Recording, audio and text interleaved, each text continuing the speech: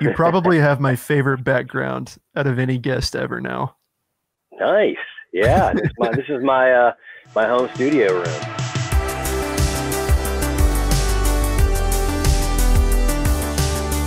Hey, how's it going, everybody? Portable Trevor here, and today we have a very special guest. He is the Duke of Metal. He is a guitarist for the band Fozzy. Please welcome Rich Ward. What's going on, Rich? Hey, Trevor, how are you, man? We just spoke for like 10 minutes. We pretty much covered everything, so that we're gonna Yeah, I wrap guess it we're up, right? done. So, that was actually the outro. I'm sorry to tell you that. Yeah. How have you been, man? I mean, you and I talk on the phone pretty regularly, so we're gonna have to be creative on what we talk about, so it won't be just the same conversation that we have.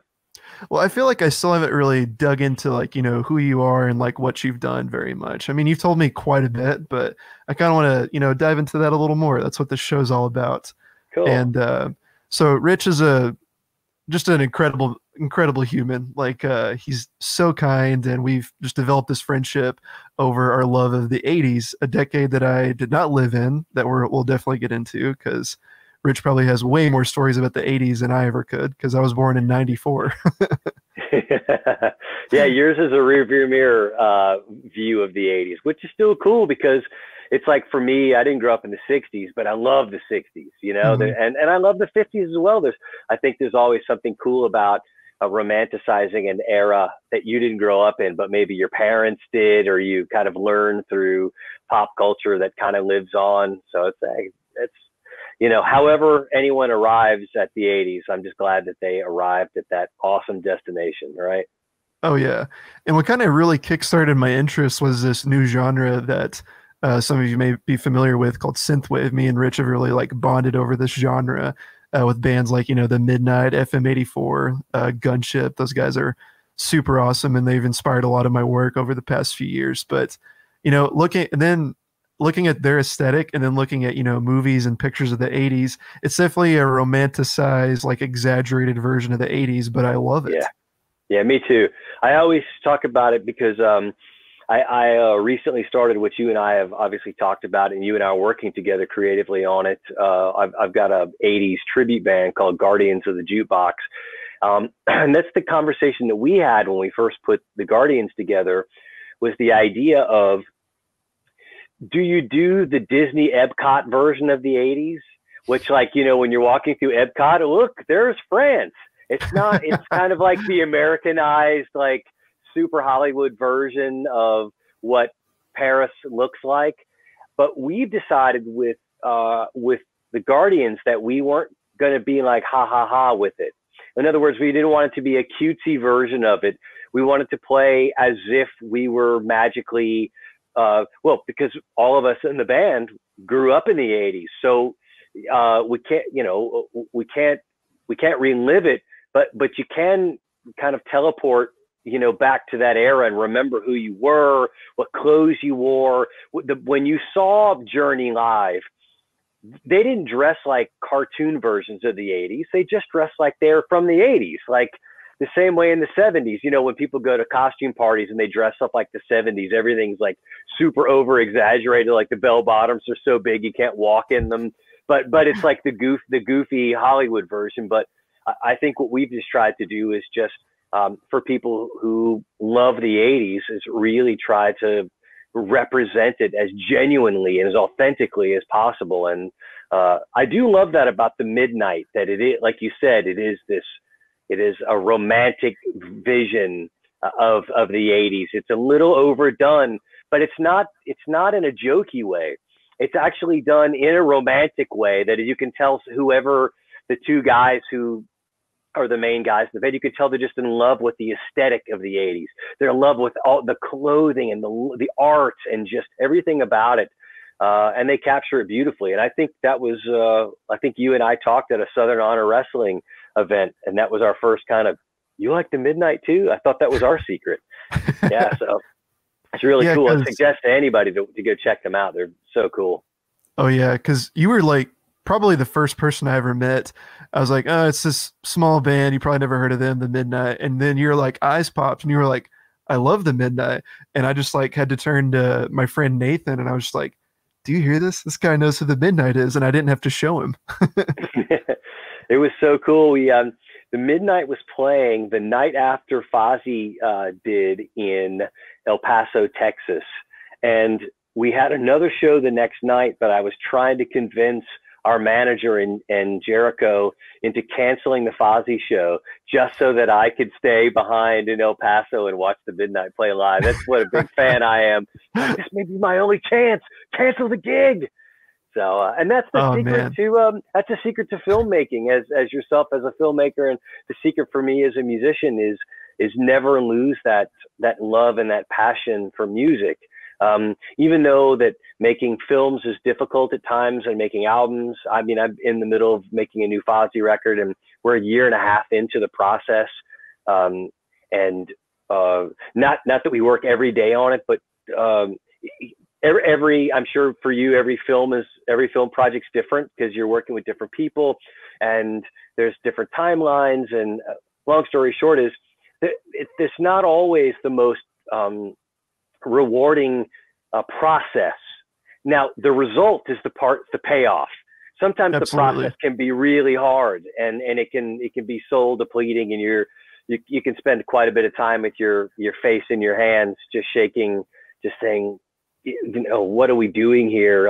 But I think part of the reason why people who stay in the business for a long time and are successful is because ultimately there's a true, at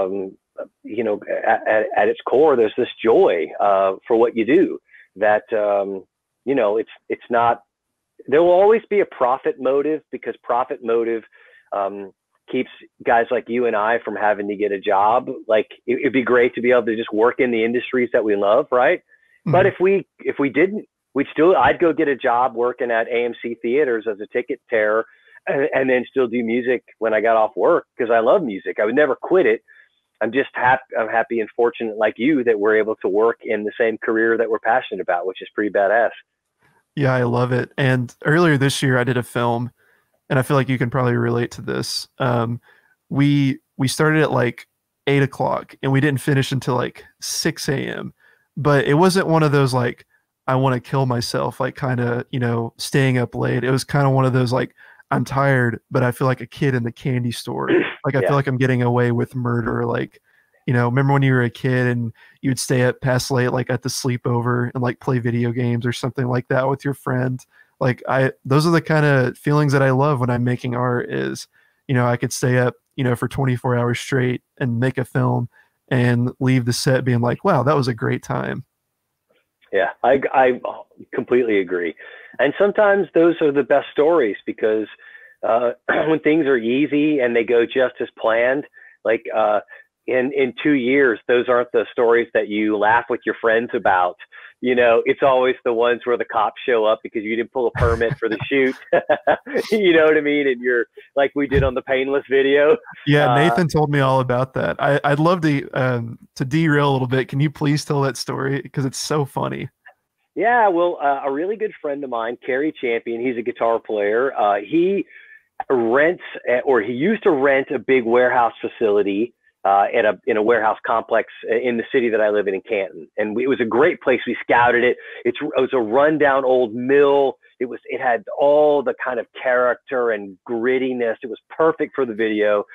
So Nathan and I had scouted it. We'd taken photographs, did a little kind of just some quick shots to make sure that we kind of mapped out where we were going to do each shot. And we weren't there for 10 minutes before the landlord called the cops and said, hey, what's going on? I asked my friend, hey, I thought you got permission. He was like, well, I figured because I rent here that, we'd be okay. And luckily for us in Fozzy, one of the great things about having a really famous frontman in Chris Jericho is that most people kind of know who he is. So these police officers that show up are like, is that Chris Jericho, the wrestler? I was like, yes, it is, sir. Yes, it is. And he actually said, man, just hurry up. Like a lot of times if you're nice to people and you go out of your way to show them that, hey, I respect you. I know you're just doing your job. We're just trying to do ours. I'm sorry we didn't pay the city $1,500 to pull a permit, and then we didn't spend $1,000 on an insurance. I mean, those are the things that you should do. But sometimes, as you know, guerrilla filmmaking's the funnest. Like, it's just, Absolutely. everything's in the back of your car. Everybody gets out. It's like, let's go, go, go. And those are the fun parts. The problem is that if you're rolling the dice on whether the cops are going to show up. And those are, I mean, I've been in so many bus wrecks.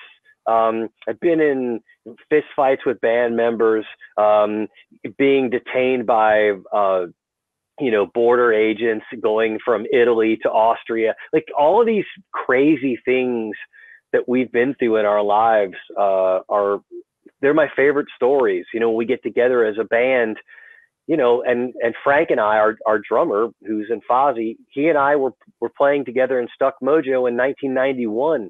Like, and we were friends and we became friends in 1988. We have this long friendship, and we've, you know, and I know why filmmakers and musicians stay with a group that they're familiar with, because first of all, chemistry is everything in our business.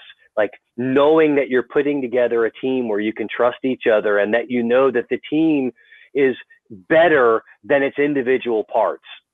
That, like a baseball team, you know, you can't have 5 pitchers. You know, it's like, okay, everyone plays their position, and a great team is when everyone, you know, covers their own position perfectly, and you work so harmoniously, and you've just got this great chemistry. And so that's one of my favorite parts, is going out on tour after being off, especially after this COVID thing.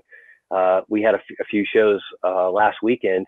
It was just great to be back with the guys again, you know, and just sitting down and laughing old stories. And there's something magic about that. And I think that's something that someone who hasn't ever been in a group creative environment, it's something magic that I wish everyone could experience, just that joy. Because what you and I do is you start with nothing. There's no film, there's no music. It's just, you start with the concept, and you start building, and you have an idea, and then you start building, and you're bouncing ideas back and forth. And when you're all said and done, there's something that you've created that never goes away. Assuming that the little zeros and ones, the little, you know, the little data bits that, you know, which it becomes our product, is assuming that it never gets lost in the ether. I mean, it's a shame that, you know, people who had student film projects in the 50s and 60s, I'm sure a lot of those, you know, the actual film didn't last the test of time, because they weren't able to convert it over to digital. But what in the Quick digital tip for age, everyone, please convert your VHS tapes. They will go bad. That's true. I have a huge box of them. I need to convert mine. I have like the massive tape trading from the old wrestling days and live bootleg concerts. Of course, everything's on YouTube now anyway. So yeah. Don't need them anymore. But anyway, that's right. I was just saying, you know, I think that's my favorite part of this, is starting with nothing, but just this abstract concept. And then when you're done, you know, when you're Queen, you end up with Bohemian Rhapsody, or, you know, if you're AC/DC, you know, you have an idea, and 6 months later you have Back in Black, one of the greatest rock records of all time, and it will last forever. And it changed our culture. And those are what, you know, I mean, what you and I do are pimples on their butts, but it's great to at least be in a world where we can still do projects like that, where we create things that out of nothing, and then all of a sudden we have, you know, I hate to say it's not art, but it's, you know, entertainment, things that make people laugh or cry or whatever. You know, we get to kind of get emotional responses from people based on things that we created out of nothing, which is cool, man. Yeah, there's something comforting about, you know, hearing, you know, AC/DC, Queen, they all started with a blank sheet of paper in front of them. Yeah, that's right. And like the same, like me and you, every time we start things, we start with nothing. And everybody's experienced that. You know, there's been times I've literally have stared at this computer right here in front of me and just, you know, made this face for like 2 hours straight before I typed anything. Like, we've all been through that. Yeah, you're so right. I mean, think about it. Like, Halloween was a concept before it was a treatment, before it was a script, before it was like, think about it. I mean, can you imagine just like being on set to see those movies, that a movie like Die Hard that, you know, will be on TV 5 times a day all over the world for the rest of eternity. It's really cool. And I think part of, it used to be when I made records, kind of without a sense of reverence for the art. I was making them out of kind of either just kind of the goal to make the best thing that I could possibly make with my band, and that we were going to take on the world. And now I see things differently, because now I realize that life is finite, and the music business and the film business, things change so fast. I've got friends of mine who are incredible musicians who are now working regular jobs because things just happened in the music industry and their band fell apart and they're never quite able to kind of get there again. So everything I do, I kind of take it as if, is this the last tour? Is this the last album? Like, there's a sense of reverence with it, because I know nothing lasts forever. I mean, no professional wrestler or no professional football player ever thinks it's going to be the last game or the last match.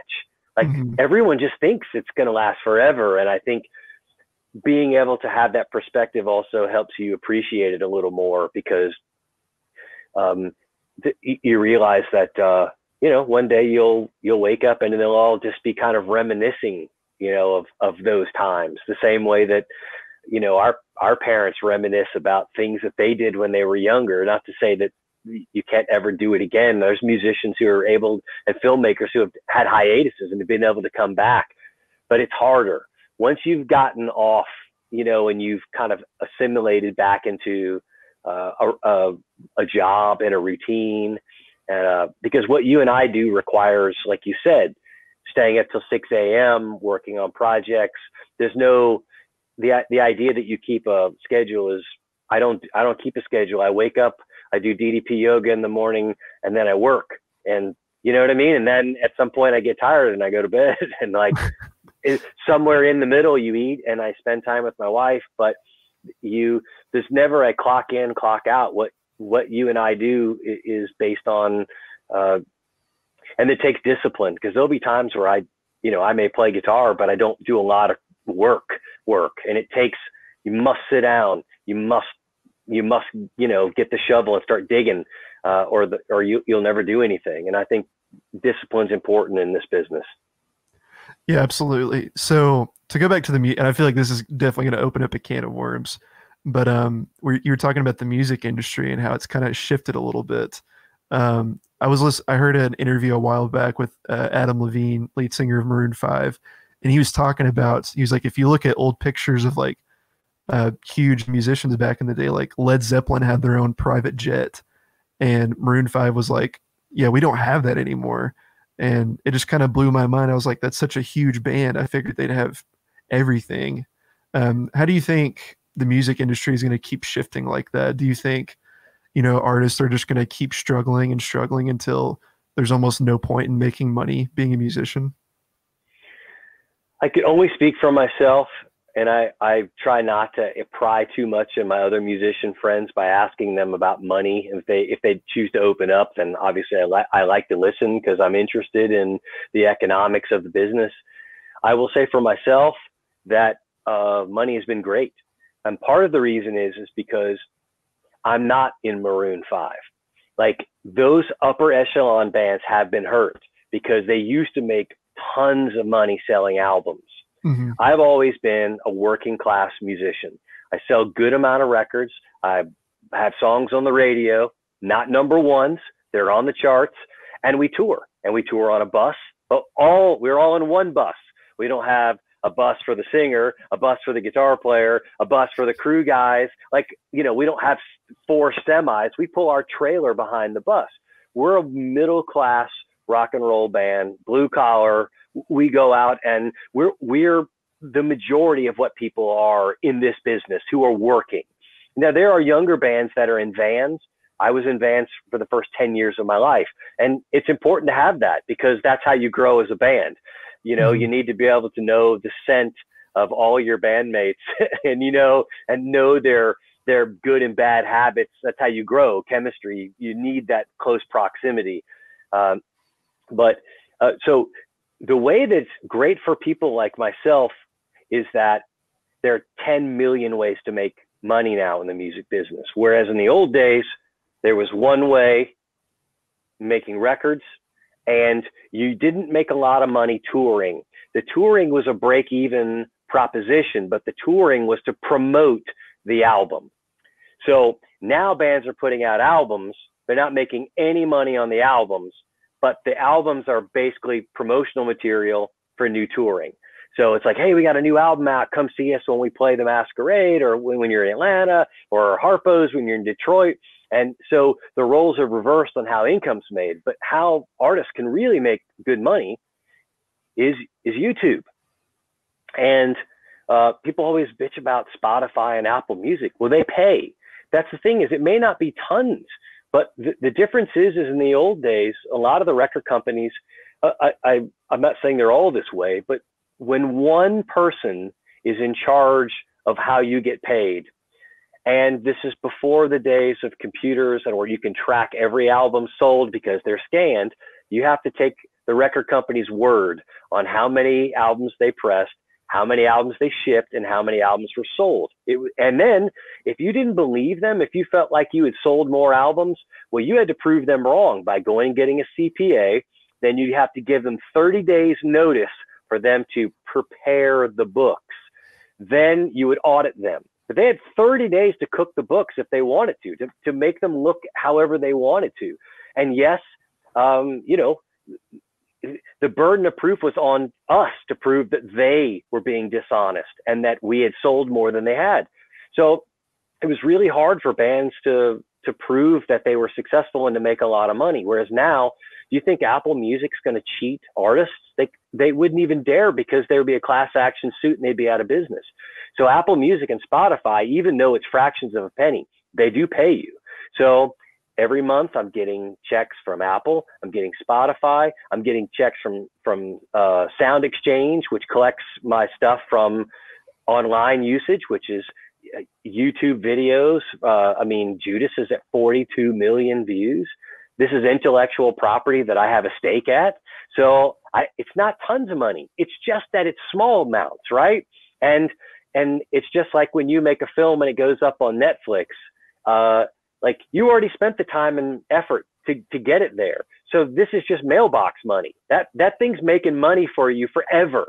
Like, so when I don't have to do anything. I don't have to water Judas. I don't have to fertilize Judas. Like, it's already done.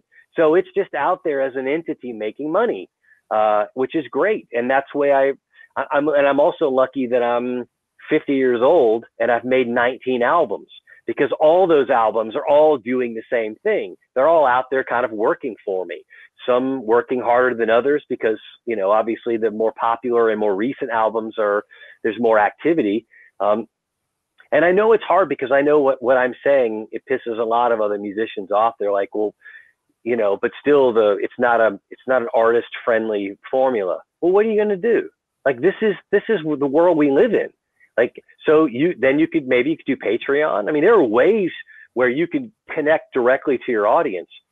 But if you ignore SoundCloud, if you ignore, you know, the big streaming services, I don't want to name some and I'll forget others. But if you ignore them, you're ignoring the biggest delivery mechanism to have fans hear who you are. So let's say that Spotify is not generating tons of money for me, but they are putting us on their hard rock playlist, and someone's going to come across us and go, hey, I really like this song. This is really cool. When Fozzy's in town next time, I'll go see him. So they pay $20 to come see Fozzy, and they buy a $25 t-shirt, and maybe they get a signed picture at the merch desk, or maybe they VIP so they can watch the special concert that we play during sound check. It's all these things. And that's the way everybody is going to just have to learn, that instead of it being the old way where Maroon 5 used to just get a huge check from Sony or Atlantic or whoever their label was. We're like, hell yeah, we sold 3 million albums. Here's the check. It's not that way anymore. It's not like you go to work at Target and you get a check from Target. It's like now you get a check from 20 different people and they're all paying you, and you hope that it adds up to the same amount as if you worked at Target, and maybe it's more and maybe it's less. But I think as we end up with more, we end up with more Amazon Musics and Netflix. I mean, all these companies are going to start getting into music, right? I mean, YouTube's now in the music game. A lot of these people are going to start, and it's just good for us because competition's great, right? When it was just Vince McMahon and WWE, it's not good for wrestlers. But then when you got AEW and you got Impact, you got Ring of Honor, you got New Japan, all of a sudden, there's options for guys to negotiate their contracts because there's more people there that they could go work for.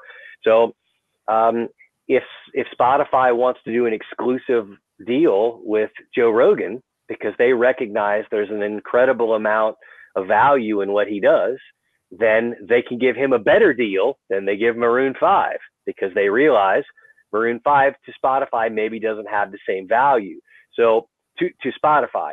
So I think that's where artists are going to get into a position where if they're willing to do exclusive deals, they can get better royalty rates, or they can just choose to have it on every platform. And I think it's going to be the same thing for you as a filmmaker.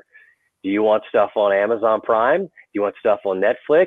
Like, do you want to just do a YouTube only release and cut your deal straight with YouTube and get a better royalty rate than just a standard monetization? And I think that's where it's going to be great for the independent content creator, and that we can either partner with people exclusively, or we can diversify and just let the market do what it's going to do. Ultimately, the only thing that we can do is control the quality of what we're putting out. The industry is the industry. And in 10 years, it'll be different. And maybe Maroon 5 will be begging for the old days where Spotify was only giving them a fraction of a penny, and maybe it gets worse or maybe it gets better. Who knows? Who would have thought 20 years ago that we'd have computers in our pockets, right? And like, it's incredible. And imagine what AI is going to look like for bands and content creators. You know what I mean? Like, people could sit at home with AI goggles on and be on the front row at a concert. It's going to be amazing, and I'm looking forward to it, right? Because to look back and just romanticize on the days where when I used to go see a concert, it was all general admission, and we slept overnight on the sidewalk outside the venue the night before. My dad told me about those days. It's incredible. Like, it wasn't like, oh, I've got good seats. It's like, you know how you got good seats? You spent the night on the sidewalk the night before, and you hope that, and everyone sprinted into the venue to get on the barricade in the front. And if you had to pee or get food, sorry, you just got a piece of barricade and you stayed there the whole show. It was great. But I don't know if I want that, again. I want to go get a salty pretzel and go pee now. So, during the ballad song I don't like. As Bob Dylan once said, the times they are a-changin'. So, like, I've given, I don't think I'm in a position to always give advice, but some, like, amateur filmmakers have, like, asked me, like, Trevor, how did you get in the industry and everything? And, like, I'm a huge advocate for hard work. And, like, even if it was 1980 where I had to use film cameras, like, I still think I would be very passionate about film, and I would find a way to make a film. And so for a musician, I feel like it's kind of the same. Like, if you really want to be a musician, you'll find a way to make money and, do what you love. That's right, man. Yeah. It's so funny. I saw Rudy Sarzo, who is a really famous bass player. He's been in a bunch of really big bands. So he kind of got his starting in Quiet Riot and played for Ozzy Osbourne.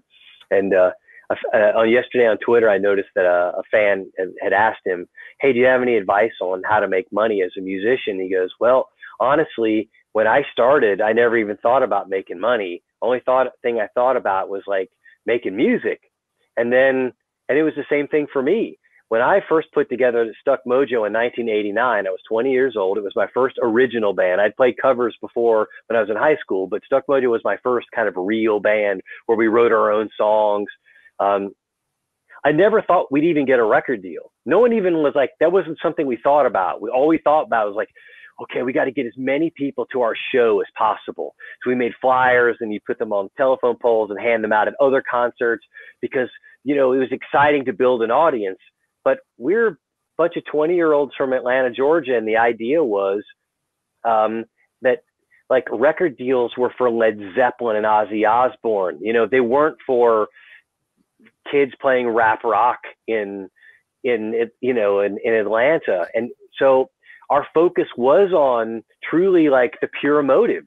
The pure motives were to be the best band in Atlanta. And there was this rivalry with all the other bands where we would try to draw more fans.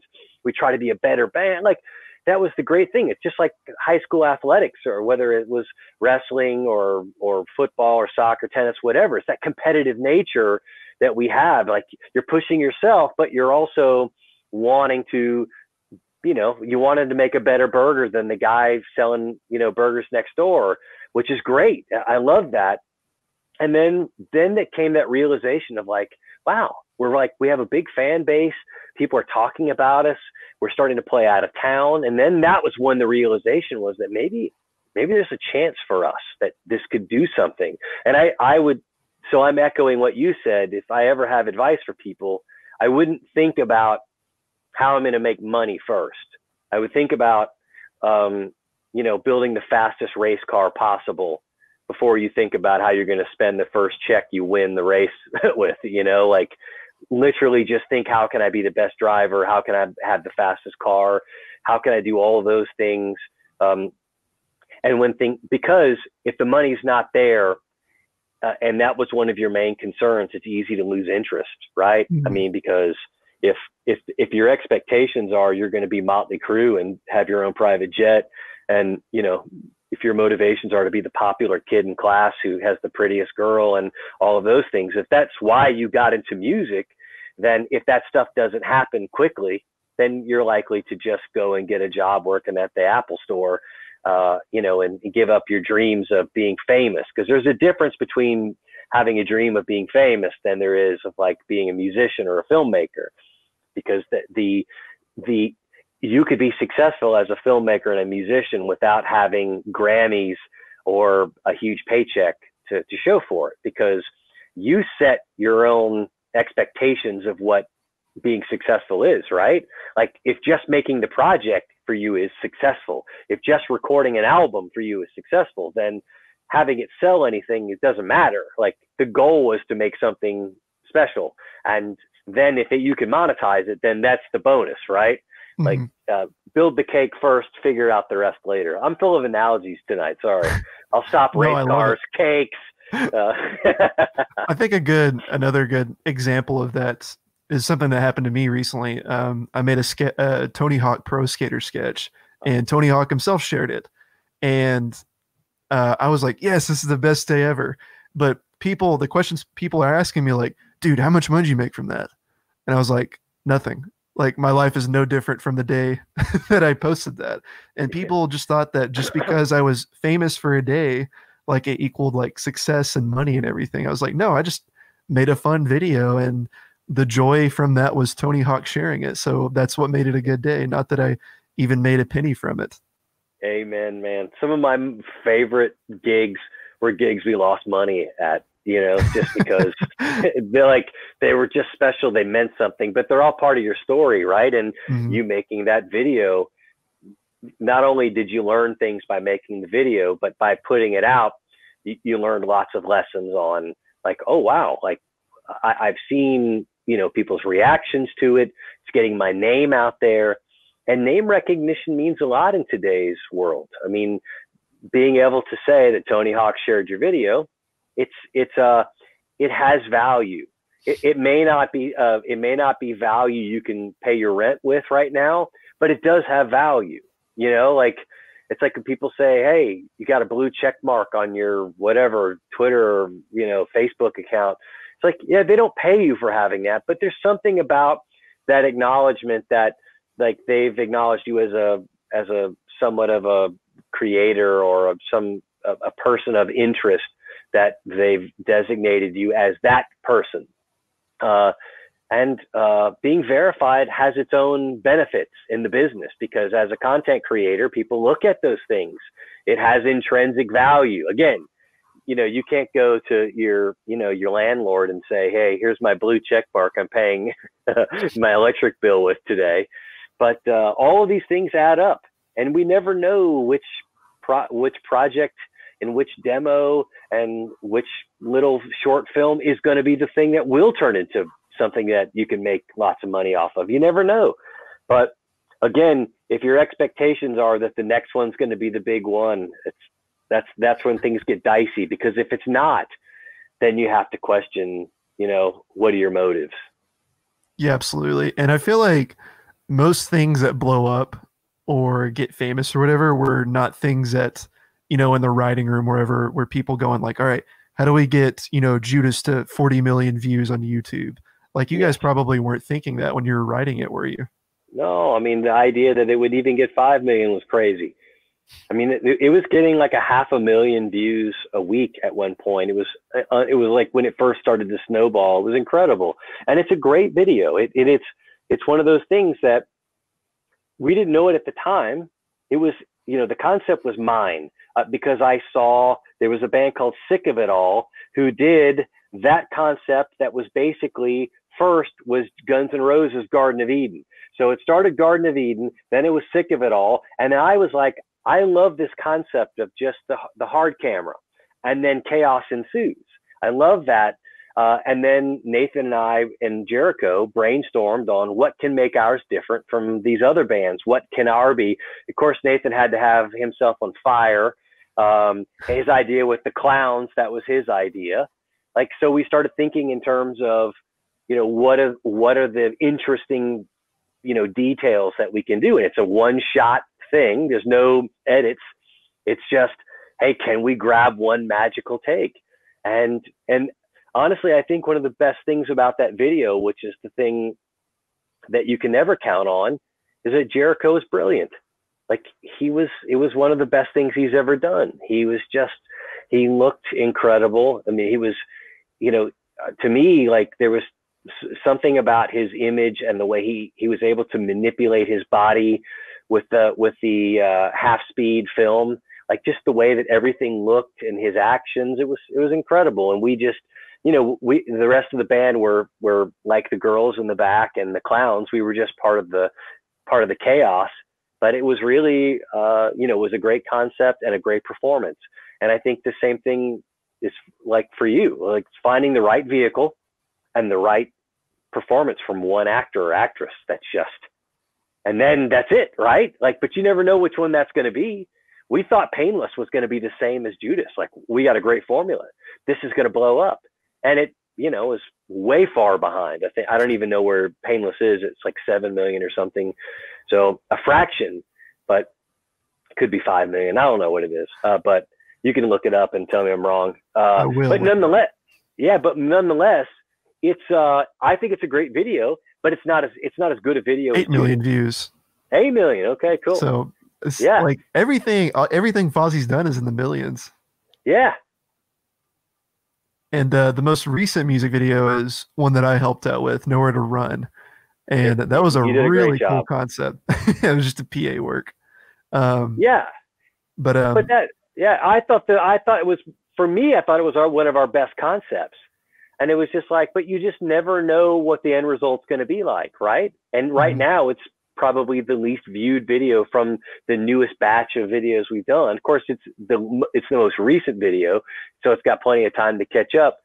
But you never know what's going to react to people, and that's the same thing with making albums. That's why it's very dangerous for a band to try to chase trends, because if you chase trends, so when Stuck Mojo first came out in 95, rap rock, we put our first album out in 95. Rap rock wasn't a thing. So as a scene, as in a movement, it was at its infancy. We were one of the first bands that was kind of part of that movement. By the late 90s, rap rock was booming. It was like everybody, like every guy who was in a glam band in the late 80s, early 90s, all of a sudden had dreads and was super hip into the idea of doing Limp Bizkit, Linkin Park, Papa Roach. All of these bands were all And doing you guys inspired those people.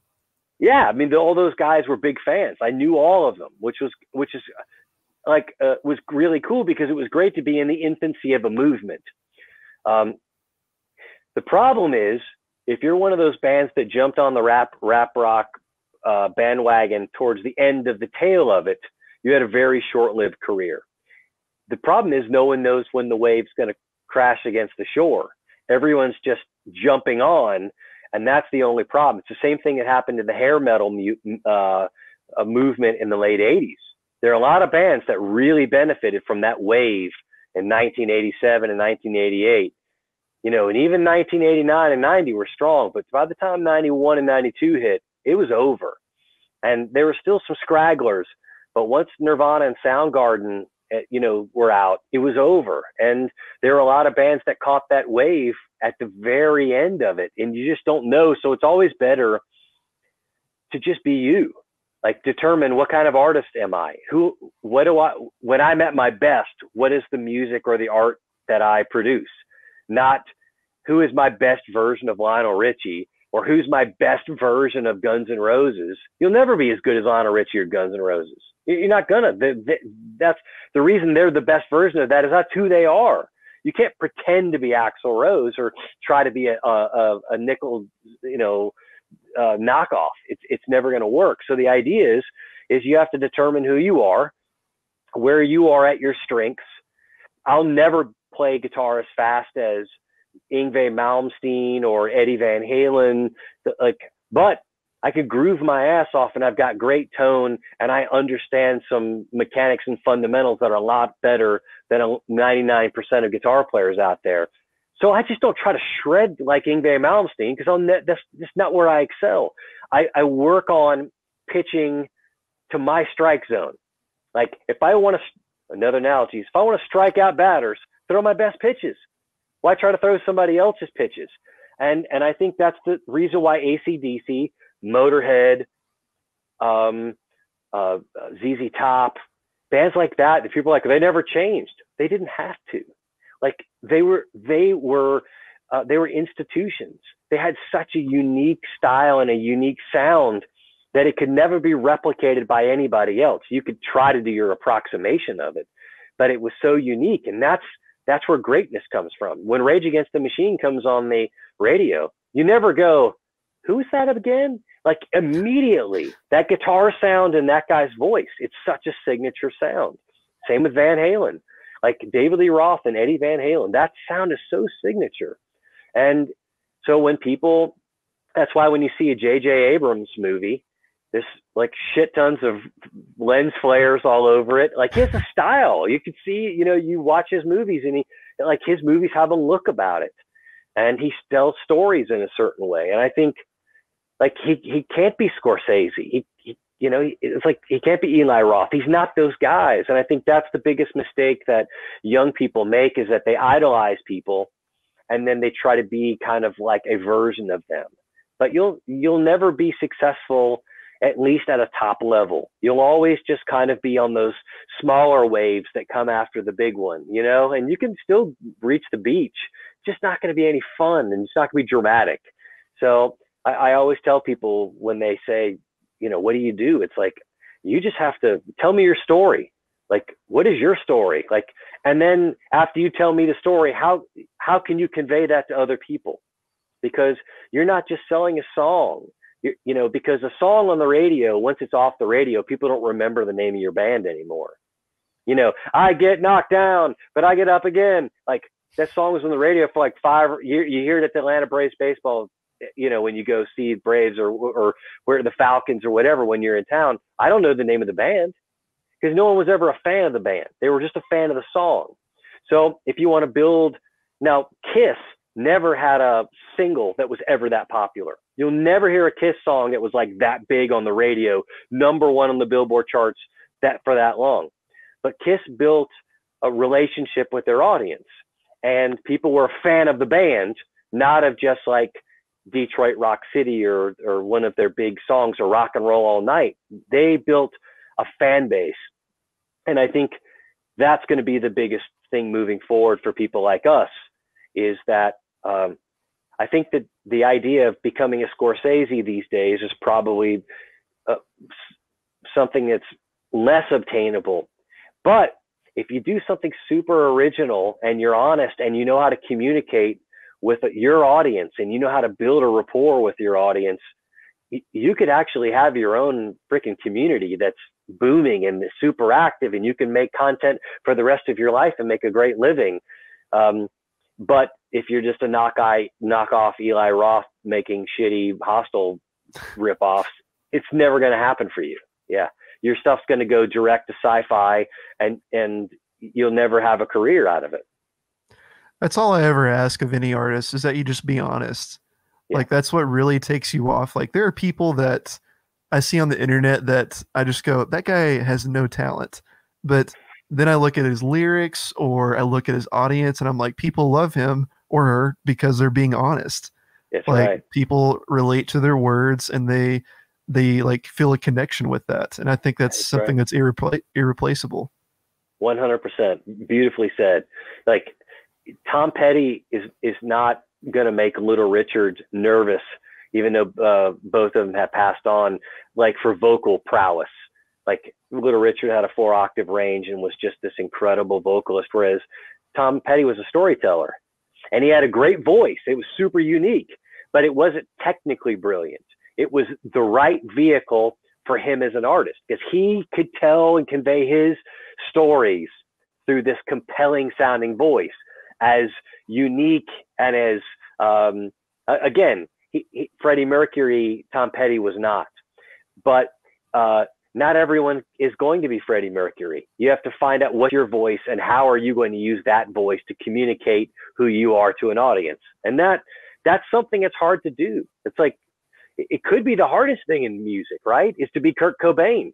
Like, could be the hardest thing in the world, is to be this believable guy who's not faking it. He's the real deal. This is Kurt Cobain. He's like, when he puts on a dress on and plays on it, live on MTV, it's not because he wants to get a laugh. It's because he's laughing at himself. Like, this is the real him. Like, he thinks this is hilarious. He's not doing it to get attention. Like, for him, the joke is on him and he loves it. And I think social media has made all of us, turned us all into little mini narcissists. And it's hard to not give a shit anymore, because Twitter tells you must care what everyone thinks, right? Like, that's the whole world of social media, is just that you're desperate for people to approve of the things that you say. But true artists could not care less. Like, the ones who put out their records and they don't read the reviews because they don't care what anybody else says. Self-esteem isn't based on a great review on a web page. They don't care. And I think that's the hardest part in the modern era, is to not get caught up in the narcissistic side of being an artist and just deciding that, and I think that's something it's hard, but I think the more that you do it, the easier it is, because the more people tell you, like, I can't imagine what it's like to be Chris Jericho. Like, I can't, like, you know what I mean? Like, I've known him since '98. I love him. We ride and die together and have for many years. And we share a friendship and family and a business together. But I don't know how, when I read things online, just the coarseness that people saying the things that they do, like, and he puts himself out on social media more than I do, because, like, first of all, I have a much smaller audience and I don't have that kind of personality. Second of all, it's just not my, it's not my natural inclination to just communicate in mass like that. I mean, I'm a little more self-conscious in that I'm just nervous that, like, is this stupid? Should I say this? Like I'm almost probably too self-critical. Whereas guys like Chris, who's just so comfortable in his own shoes, he knows who he is. You're like, yeah, like, he's just a free man, right? But, like, I couldn't sleep at night if I was him, having thousands of people saying the most vile things. They don't even know him. Like, you know what I mean? It's hard. And I think that's the longer that you have people tell you that you're stupid, that what you make, the art you make is crap, that you look dumb in that outfit. Like, you know, you should hang it up. You're over the hill. Like, I've had people, you know, I mean, obviously as a 50-year-old musician, it's a young person's game, but it's the same thing in the wrestling world or in acting. I'm sure especially for actresses, like, such a pressure on being youthful, you know, like that's why a lot of women in their 40s and 50s are getting plastic surgery. It's not because they're not beautiful. It's that the industry there's so much pressure for them to maintain youth. And social media makes it worse, because it used to be was just small pockets of influence, right? Just our industry, directors, producers, media moguls. But now every guy who has a smartphone can tell you how much they hate your guts, how much your record sucks. So you have to have thick skin, man. And you just can't take it personal, because half the time they didn't spend any time on it either. They're just trolling. So you just have to at some point accept that it's like, it doesn't matter. Poltergeist, do you see what's going on over here? Yeah, I saw that flicker. I was like, what happened? Yeah. we have some storms going on here. Yeah, we did too over here. But yeah, fame has just always been such a strange thing to me. Richie, good, you froze. Oh no. We were having such a good comment. Oh, there's Rich. Hey man, yeah, we got pretty bad storms in the Atlanta area today, so it's even though I'm on my laptop, which I had plenty of charge, it was the wireless internet router that went. Sorry about that. Oh, you're good. You were also like frozen in a really funny position. You had your water bottle. No, you had your water bottle. It looked like you were like toasting me. I was. I thought I was offline. I figured I'd get a drink while Mother Nature did its deeds. No. So yeah, we're talking about fame, and how it's just such a strange thing to me, because like, you know, I do my thing, and I have, you know, it's usually my friends that like comment on what I do and everything. And, you know, Chris Jericho, he goes out and does a match and pulls out his phone, and 10,000 people are commenting on it immediately. And I'm just like, I don't know if I could handle that. You could if you had done it long enough, because at some point you start to recognize that they don't have any investment in the match other than they watched it, which they didn't burn any calories watching it. So once you kind of recognize, now the people that I do listen to are like longtime fans that you build relationships with. I'm sure Chris has that as a wrestler. I know we do as Fozzy. We have like fans that have been with us since the very beginning, and they come to, on a tour, they'll come to 10 shows. Like they follow us on tour like we're the Grateful Dead or something, which is really cool to have that kind of relationship with a fan base. And those are the people that you listen to because you trust them, because they become kind of family, and like, you know, they're your friends. And they've been with you for so long. But you know, it doesn't, I still read comments. Like when we put a record out or a video, I'll scroll down and read the comments. But if someone says Rich Ward looks like he's got a mental handicap or something like that, like I just laugh. I think it's hilarious. Like I actually think trolling is pretty freaking badass. Like, you know, when it gets mean and it crosses over into, you know, and I know that, you know, you read stuff where people are like, you know, young teenagers take it really hard, you know, like bullying.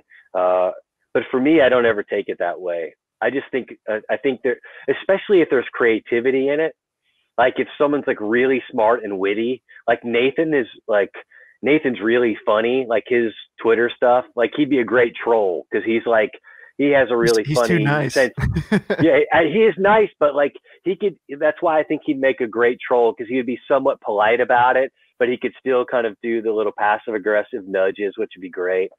We're talking about Nathan, of course, the director to the Stars, AEW, and Fozzy video director. So also my roommate, who is probably 15 feet away from me right now in the house.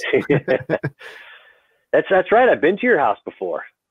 You have, and you almost came here Yeah. today because Rich didn't know that this was like a webcam show. So, No, I was just gonna uh, come over. I was like, hey, what time? Tell me. I was in which the was really studio funny. today. Yeah. I was Yeah. I was confused for like 2 seconds, and I was like, "Oh no!" But I'm so glad you like weren't on your way or something like that. That would have been bad. Well, I left the studio and I was just gonna head your way, and I would have been a little bit early. I think I left the studio around 6:30 or something like that. But it worked out perfect. I just went home, and I was in home with time to eat some dinner, and it was good. Yeah. Yeah, so let's talk about that a minute, like studio time as an artist. Like, I feel like that's, the pinnacle of like a musician's career. Like, yes, we're in the studio, we're recording something right now. So you've been like doing that for so many years. What has that transition like been for you? Because you said you kind of started from nothing and then you've made 19 studio albums now. Yeah.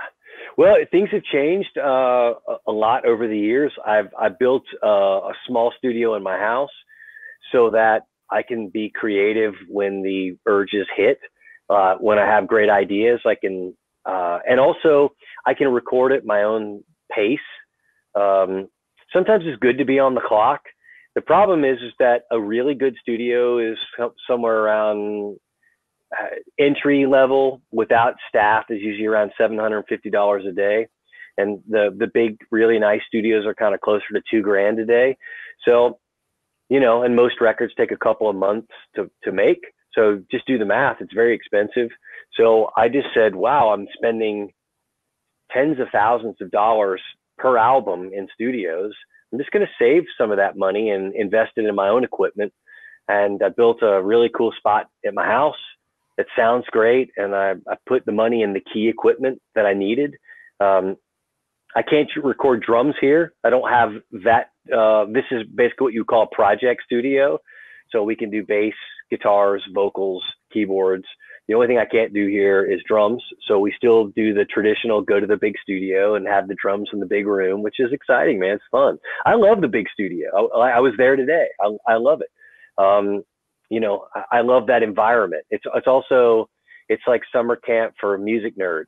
Everybody's in there working, and it's the smartest people, and you're able to bounce ideas back and forth. And the speakers are the size of like your dining room table on the walls, and you can just turn things up and get vibe. And it's incredible.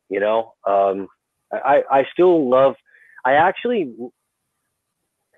love touring, but I actually probably gun to my head would say I prefer making records more.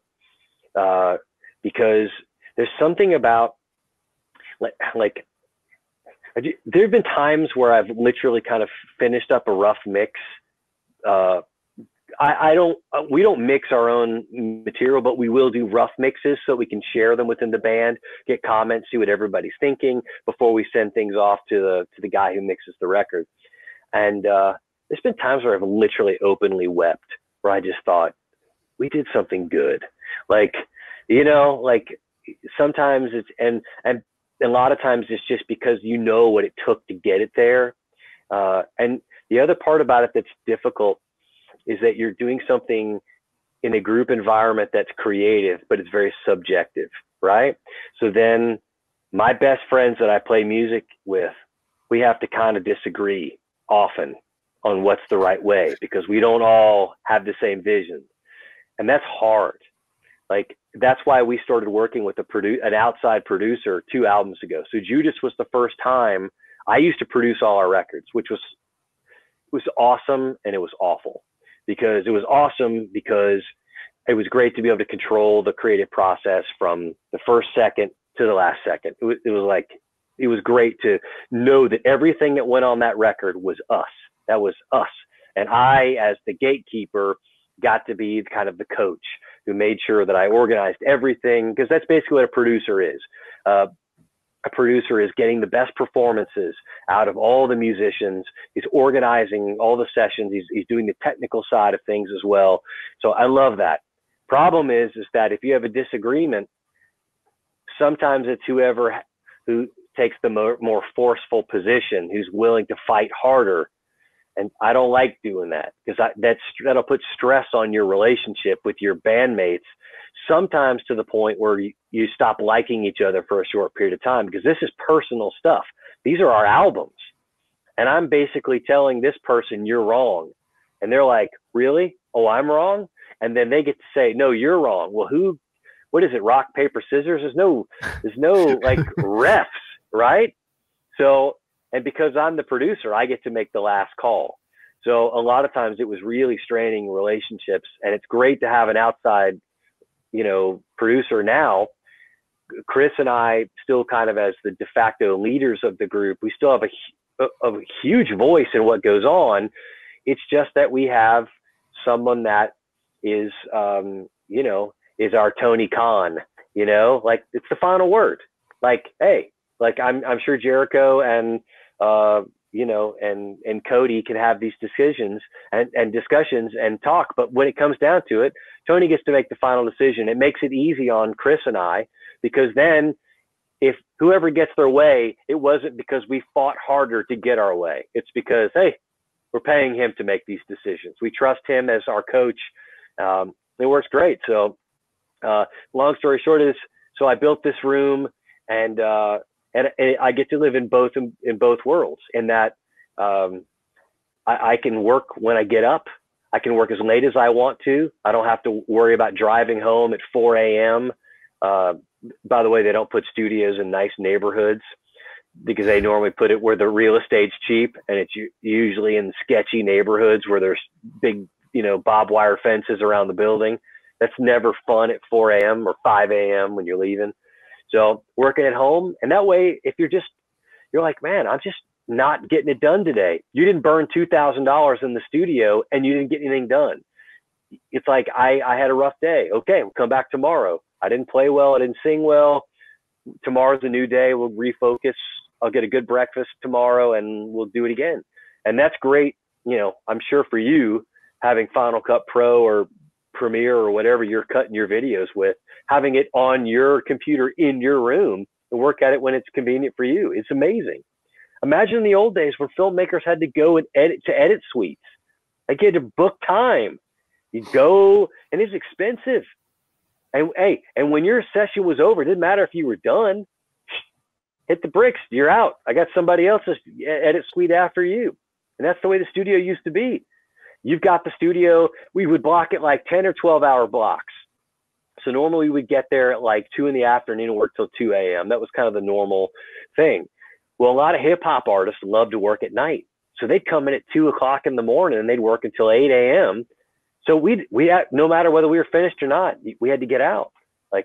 So yeah, and it's stressful. So this has been great. So I can track guitars if I want to, if I want to grab this guitar and play this piece here, and I'm saying, okay, not working, and I can just switch guitars, change amplifiers, keep working, and it's great, and I don't have to keep staring at the clock, because the clock will help keep you on schedule, but it's also the devil, because sometimes you just want to let it breathe a little bit and take your time to refine the idea, or record it, work on something else, and come back to it, watch it and listen to it with fresh eyes. You can't listen with fresh eyes, but it would hurt. But no, I totally get that, because I do that with films, because I'll be working on a video for 24 hours straight, and my eyes are just like, please rest, like I can't take this anymore. And I'm like, okay, I'll come back tomorrow, maybe something will hit me. And then like the next day inspiration will hit, and I'm just like, I think I figured it out. So that's probably the same way with you whenever you find that perfect guitar that works, or that perfect effect that you're looking for. It's incredible, right? Like, and sometimes, like, Fozzy makes studio albums. Stuck Mojo used to make live representations of who we were from the stage. So it was just more of capturing and harnessing that energy, whereas Fozzy, massive vocal harmonies, layers and layers of guitar, lots of sound design elements, ear candy, production work. That takes lots of time, because it's like scoring for a film, and that, when you're scoring symphonies, like, you have this massive group of musicians, but they all can't play at the same time in the same parts. because then everything just gets too busy. So working and finding the right sounds that work with this part, and how they marry with this part here, where and when you have time, in my opinion, when you're making ambitious projects, it's always better to have more time and to be able to let it breathe a little bit and not rush it out the door. Yeah, absolutely. Because there's been so many times where I want to get a project done, and like there's just so many factors that go into making what we do. And it's being a creative is just a great thing to be, man. Like I love Yeah. being an artist. Like um, ever since I moved away from my hometown last year and pursued filmmaking, it's not been an easy ride, but here I am. And you know, you've also gone through trials and tribulations, I'm sure. But here you are, still a musician. Yeah, I was in 1993. Stuck Mojo was already selling out the Masquerade, and we were a big regional band. We were touring all up and down the East Coast, and we were doing really well. Like we were as big as you could possibly get as a local group. Local bands don't sell out 1,500 seat venues; they just don't. But it was a real special time in the Atlanta music scene, and we just caught fire. I was still working at Taco Bell during the week. So I had You worked at Taco Bell? Yes, in Marietta. And matter of fact, you've probably been to the Taco Bell that I worked at. It was on Roswell Road, right by 75 and 120. I have been to that Acres Taco Mill. Bell. I worked there, and I put Rodney on my name tag because people would sometimes, are you the guitar player from Stuck Mojo? No, I am not. My name is Rodney. Because, back then you just wanted to live the illusion. You didn't want people to think, dude, I just saw these guys freaking crushing it. And the guy works the cash register at Taco Bell. Not that there's anything wrong with that, but like as an artist, you're trying to also sell an image. Like, and at the same time, you have to pay your rent. You still got to eat. And I'm sure, everybody goes through that. It's not like anyone just one day wakes up and is successful. There becomes that magic day where you can finally quit your day job and you've then arrived. But then, there'll be another day where something happens like COVID, or after 9/11 happened. After September 11th in 2001 happened, like the music industry shut down, touring stopped it was a rough time. Like a lot of guys and bands were having to get jobs. It was difficult, but, and you just got to prepare for those times. Put a little bit of cash away if you can, or just decide, hey, I may have to get a job for a couple of months till things pick back up. Yeah, absolutely. So Rich, something that I wanted to talk to you about, this is one of the first things that Rich told me whenever I met him. So we were at Southern Honor, and Back in Black came on, and Rich immediately looked at me and just went, "Oh, you know what? This is probably the greatest song ever made." And like, I just have never heard anyone say that. Like I was like, I've heard this song my whole life. And it's just kind of one of those things, you hear at a stadium or something like that. And here's this guy next to me, like, this is the best song of all time. And then I immediately went home and I listened to the whole album. And I was just like, this is so simple and effective. But like at the time, it was like revolutionary. Can you tell me why that's like your favorite album and why you think that's the best song of all time? Yeah, I think the thing about AC/DC is it's not like Rush, in that there's complexity that's obvious. The complexities in AC/DC are more subtle. So like real artists know what I'm talking about. So in filmmaking or wrestling, any type of art form, just because it looks easy doesn't mean that it is. Matter of fact, sometimes the things that look super easy is because it is highly difficult, and somebody who has a high level of skill was able to make it look so easy. And I think that's the thing about Back in Black, is that it's such a perfect album. There are no wasted notes. It's not, it's a band who just lost their lead singer. So who their original lead singer, Bon Scott, died. They say it was alcohol poisoning. It could have been drug overdose. I don't think anyone definitively knows. There's rumors that he fell asleep and died of hypothermia in his car. Long story short is he died. He was he was a very important, if not the most important part of the band, because he was the visual front guy.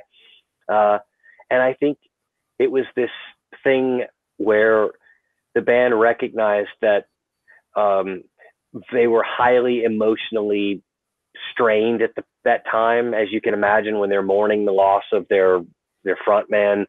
And I think the challenge of being able to continue on and that desperation, like the idea that, like, when the best swimmers in the world, you'll find out when you just kind of cast them in the water and see how long they can swim for, tread water. Like a lot of times, like when you're said, the whole world says, oh, your singer died, you're done. Like you're never coming back from this. Like there are very few people who have such an iconic frontman, an iconic vocalist that is able to come back after something like that happens. And I think the challenge of that, and their highly emotional state, which allowed them to channel special stuff, the stuff that magic comes from, right? Like, his music is, there are technical sides to it, but it's the marriage between the emotional and the technical. It's when all of those elements all come together. And I think external forces put them in a place where they were the perfect vehicle to make that album. And they found Brian Johnson, the perfect working class guy with just this amazing, scratchy rock and roll voice. And the other thing about it was the late 70s, early 80s were not financially great times, especially in America. There were some real difficult times financially. And AC/DC was a working class hero band. You know, they were all rough guys from the rough part of town, that's like you, chain smoking guys, not pretty at all, never like hairspray, and like they were just rough. They looked like they'd fight you as a band. Like they, like I fight Led Zeppelin if we saw them, kind of, like just tough, cool guys. And I think that resonated with the time, who they were. They were, again, it's never one thing. Like that album on its own is brilliant, but I think they were the perfect vehicle for that. And they had the perfect producer, Mutt Lange, who went on to make some of the biggest albums of all time with Bryan Adams and Shania Twain and Def Leppard. Like, he was the greatest producer on the planet, working with the greatest rock band on the planet, after they had one of the most traumatic things that could ever happen to a band, where your singer dies in the middle of writing an album, and you find this magic working class guy who comes in, has got this amazing voice, and this band is on a mission, and they go to the Bahamas. And this is a band that's, living in London, where it rains every day. And they go to the Bahamas, where it's beautiful, and they just have this environment. It puts them in this different environment, working and going to the beach every day before they get into the studio. And I think it was perfect storm. And you have the world's greatest rhythm guitar player in Malcolm Young, rock and roll rhythm guitar player. And you have one of the greatest lead guitar players of all time, rock and roll lead guitar players, and Angus, his brother, who, because they're brothers, grew up together playing. So the chemistry is it's the greatest in the world.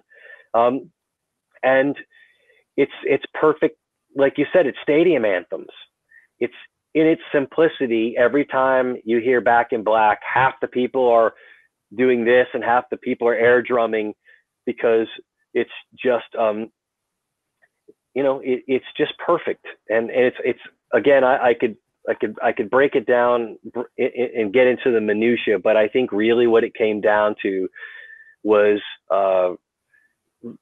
Mutt Lange, this incredible producer who had this great vision on how to make great albums, combining with this band who was ready to make this album, and they did. And I think when you listen to Highway to Hell, the album before Back in Black, you could just tell it was there, right? It's like another bad analogy when the baseball, when you get up to the plate and the batter takes a swing, it's like you saw the first swing, man. You know, if he gets a hold of the ball with that swing, it's on.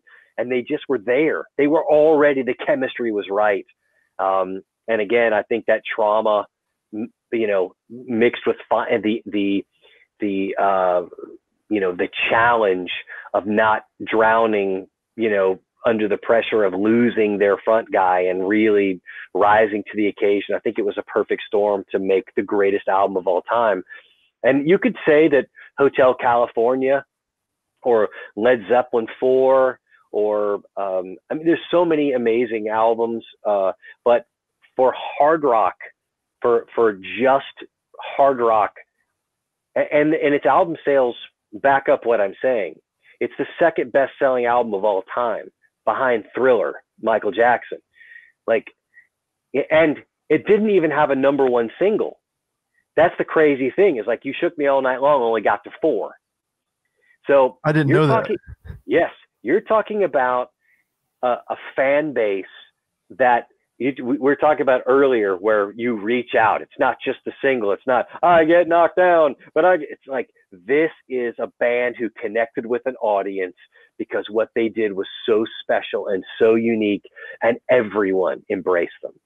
And they, you know, they're, again, because they were working class as well for the time, it was great, because bands like Queen and Zeppelin almost had kind of a posh vibe about them. You know, they seemed like they had expensive cars, like the way they walked and dressed just looked like, they looked like rock stars, you know? And I think the way that AC/DC looked was like, that's my band. Those are my people. I think, like, you know what I mean? I think that had something to do with it as well. There was something about it that was like, you felt like they were on your team. Like, cause you were never going to look like Freddie Mercury or or Brian May in his white flowing gown, you know, but to me, that was equally as special. But I think their AC/DC's working class appeal was the perfect complement to this incredible album. There was just no mistakes made, you know, like everything about it was just perfect. When you told me about it that night, and so in my car, I have really nice speakers, and I was like, you know what? I've never listened to a song like this in my car. So I put it on, and just that first, it was like I heard it for the first time. Like you were talking about those, the complexity and the simplicity. Like, I was like, it's so simple, but that hits so hard. Like, no wonder they play this in stadiums. And that's the other thing. So one of the rhythm elements that creates kind of groove in that band, the drummer always plays in 4/4 time. 1, 2, 3, 4, 2, 2, 3, 4. Most rock and rolls in 4, but the guitar players swing in 3. 1, 2, 3, da da da, da da da da da da. So the drummer's playing in 4, and the guitar players are playing in 3. Same thing on Shoot to Thrill. Ba ba ba da da. So it's 1 2 3 2 3 3 1 2 3 1 2 3 1 2 3. So they're playing this triplet feel over the 4/4, and that's what gives it that big swing. And so they're swinging like an old school rock and roll band from the 50s and 60s, like where other bands were playing more kind of standard rock music that was more kind of like Bad Company of the time, which was a little more straightforward. Like there was rhythm complexities to AC/DC that, again, like a great filmmaker, you would never know how difficult it was to get that shot, because it seems so easy, because it looks incredible. But what AC/DC does, it's very hard to see a good AC/DC cover band. Usually it's kind of crap because they're so specific. It's so hard to capture. I mean, anybody can play the songs, but to play it with that specificity and with that kind of nuance, it's very difficult. And that's why there'll never be another AC/DC. Like they to me, they're the perfect rock and roll band. And again, Are they better than Metallica? No, because Metallica is a heavy metal band. Like AC/DC is a rock and roll band. It's different. You know, like it's just like the Sex Pistols are a punk rock band. You can't compare one to the other. But if you were to say what's the best rock and roll album of all time and the best rock single, I'd just say it's Back in Black. Like I'll just let history tell you that's the truth. Like, you know what I mean? I bought a Back in Black t-shirt at Walmart on this last run we did up to Sturgis. And I was like, I'm still super fan. I still listen to this day. It'll probably be my favorite album till the day I go. It's perfect. That's awesome. And to go back to what we were saying, like, you know, with the Midnight, like they're not the most complex band of all time. Like, you know, there's so many things in their music that you've heard, but it's just the way they put everything together. Like everything just sounds like a dream. And, you know, Back in Black, you know, today it's not groundbreaking if it were to come out, but the fact that they, you know, they did those simple things in such a complex way, like the drummer playing at a 4/4 and the guitarist playing it at 3. Like that's what's so cool about music. Like not everything has to be so complicated that you're like, wow, this is deep, man. It makes you sound pretentious. So right. And the thing is that I like to collect stem tracks. There's a guy that I met online that sounds creepy. That I got a dealer.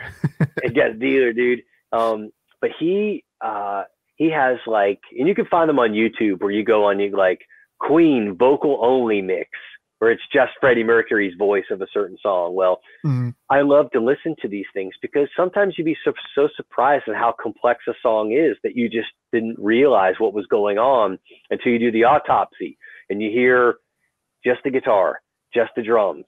And it's when they all come together, you're like, oh, that's just brilliant. I had no idea, because we're listening to songs in a two-dimensional state where it's everything mixed into, it's the salad, right? Everything's already pre-mixed. But sometimes when you're able to deconstruct it and you're looking at the ingredients separately, like, oh, I didn't know that. It's the magic cowbell. That's what did it for me. And I think that's the brilliant thing. It's the same thing with, again, I always say I'm a huge fan of film as well. So from your aspect, people probably have no idea the subtleties of some of the things that you do using filters or just in the way that you edit and the way you cut things, you know, cutting on the motion, you know, and, you know, fades and transitions and just the way you do things. People, they don't consume things thinking in terms of, oh, look at that transition. No one watches a movie thinking about transitions. They're absorbing the story that you're telling from it.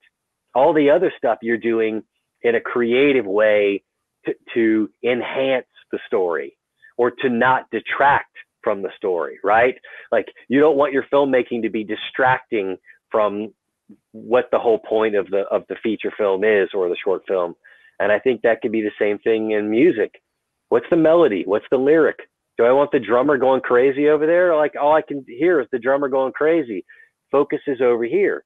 You chill out over there on the drums. let's play the right part for the song. And I think that's how all great art is made. The right parts in harmony and in concert with each other. Oh yeah. Do another freeze spray. Do another freeze frame. COVID cough. Just kidding. That was it. Yeah, I think subtlety is so important in art because there have been things that I've put in my films that while I'm editing it, I'm like, you know, no one's going to think I'm the greatest editor of all time, but I'm going to put this in there because even if no one will notice, like it'll make them feel what I want them to feel. Like, because that's what filmmaking is. You're trying to get an emotion out of people. Yeah. And I feel like that's the same way with music. Like there's probably been hundreds of sounds that you've put into your songs that still no one to this day has even pointed out or anything. Yeah, you're right. It's just woven into the texture of it. And sometimes they're super important. Sometimes they didn't have to be there. But as the artist, it's your little Easter egg that you put there because you felt like it did something for the overall vibe of it. And there are no formulas that are right or formulas that are wrong, right? Because I mean, there have been so many albums that I thought sounded terrible that ended up being signature sounds. You just never know. It's again, there's no way to look into the future and know, like, who would ever thought indie rock would be like this mainstream popular form of music? It's kind of lo-fi, doesn't sound appealing like the mainstream pop productions, these big $1 million records we're used to hearing, and yet it has its appeal and has a huge fan base. So again, going back to what we said, just find out who you are as an artist, embrace that, and find the way that you can channel it best to your potential audience. Or don't share it with anybody and make music for yourself, or make films for yourself. Share it with your friends, you know? Everyone should start out that way, though. Make stuff for yourself. Yes. Because that's 100%. what I did. Yeah, it's like in Rocky IV. In Rocky IV, I fight for me. Yeah, that's the worst Russian accent ever. Well, Rich, we're about an hour and a half in. I don't want to keep you all night long, but I think we'll probably bring this to a close. But before we go, does anyone have a question for Rich? We got 5 people in the stream right now. My friend Brandon, who is a Macho Man Randy Savage cosplayer, probably the best one, told me I was flexing my Polk audio speakers, probably in reference to listening to Back in Black. I actually have Bose speakers in my 2015 Nissan Altima, and they sound amazing. Nice. So, very cool. Not the most rock and roll speakers in the world, but you know, they pack a punch. I love them. No, Rich, is there anything else? Yeah, they're good. Is there anything else you wanted to tell people? Well, just that you and I are going to start doing some creative projects together. I mean, there's been obviously, we're kind of waiting for the Fozzy record to be over, but I think it'd be kind of cool to announce that you and I are going to start working on some film and some music and all kinds of stuff down the road. So it'll be the Trev and the Duke. Yeah, we'll be partying Trev together. And the Duke. I like it. Yeah, it's our new production company. Yeah. So it'll be fun. I'm looking forward to it. Mean Street Podcast. Will we see you next Friday in Canton for the return of Southern Honor Wrestling? Of course, man. Those are my peeps. Yeah, I watch AEW Dark just to see the Southern Honor locker room on TV or on the YouTube. That's very true. Man. AEW Dark is basically Southern Honor 2. It is. It really is, man. So yeah, I'm definitely looking forward to it. And also we've got an 80s show that Guardians of the Jukebox is doing on the 26th of September in Canton at the Canton Mill. So we're going to do, I'm looking forward to it. We got a few new songs that we're putting in the set list. Tainted Love, can't go wrong with that one. We're doing Hurt So Good by John Cougar Mellencamp, classic 80s song. So there's so many great songs from that decade. It's almost impossible to put the set list together. It's about my favorite 80s jams. Yeah, man. I really want to see you guys going on? Are you coming? Are you coming to Southern Honor on Friday? Possibly. I'll be returning from AEW that day, so probably depend on how tired I am because I'm not working Southern Honor, so I'll be there as just a normal audience person. I can't think of what to call them, but yeah, I love Southern Honor. I love what it does. It's the highest quality indie wrestling promo that you can possibly go to. Another Nathan Mowry project. The guy's taking over. Just about everything I'm involved with has to do with Nathan Mowry. Yeah. Well, he's a good guy he's a good guy to, I mean, even if you just had a racquetball, team, I'd want him on my squad just Absolutely. For nothing else than a great looking mustache, just freaking sexy legs, just a good dude. I cannot wait to clip that and send that part to him. Sexy legs, you know the deal. Oh, all right, brother. Well, listen, man, thanks for your time. It's fun. We'll talk soon, and we'll get together, do some more creative, fun stuff, and party. So, congrats on the pod, and you and I will commence over maybe a couple of tacos and talk about the new Midnight album.